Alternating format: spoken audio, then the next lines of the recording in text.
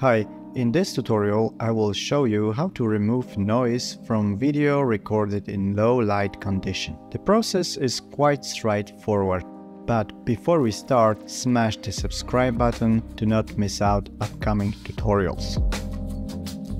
This video was recorded with GoPro in very low light condition with ISO set to about 3200 if I recall correctly. I will be using free version of the Davinci Resolve to remove noise. So open Fusion page.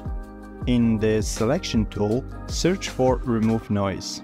Add it right after the media node. As you can see in the inspector, you can denoise separate channels which are red, green and blue, or select lock and adjust softness parameter for all channels at the same time. Let's do it that way for the purpose of this tutorial. Once softness adjusted, increase detail value parameter to bring back some details of the image.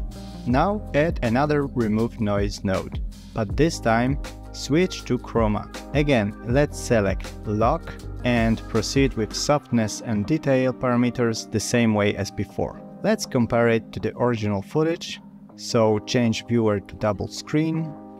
On the left we have our original video and on the right our media out node.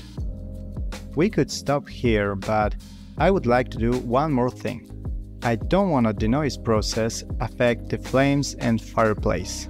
It was bright enough and by denoising it we lose the details. So what we can do is merge our original media on top of the composition and create, for instance, circle mask and adapt its size to cover only fireplace. Play with border width and soft edge parameters. Let's compare it again. Yes, now we have all the details we want and the rest of the image is nicely denoised. If you like this video, tap the thumb up and subscribe. Also check out my upcoming beginner Fusion course, details in the description. See you in the next one. Cheers!